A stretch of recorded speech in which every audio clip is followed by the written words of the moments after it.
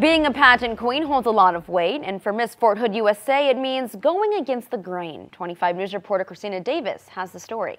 Women have range. Some people think, as a military woman in the pageant world, you can't be pretty. You can't be, calm and collected and relaxed because everybody thinks we have this hoo-ah attitude. An attitude women had to adopt for centuries to reach their full potential.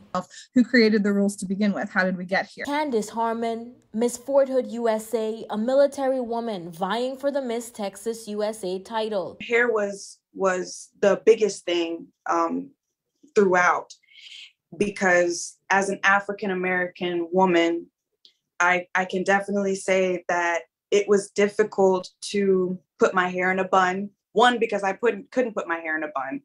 When I first joined the Army, I shaved my head because I couldn't come in with an afro. Remove the piece of who she was. And though rules have changed for a woman's dress code in the military, Candace says she's still fighting against the judgments of others for entering a pageant as a woman of the military. All the women during the Civil War, because I'm a 19th century Americanist, so all the women during the Civil War who cross-dressed.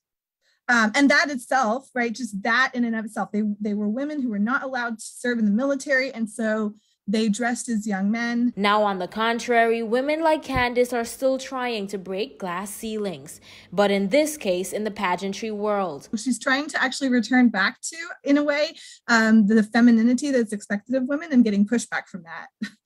So it's kind of ironic, but at the same time, it actually demonstrates how those definitions of gender are very arbitrary.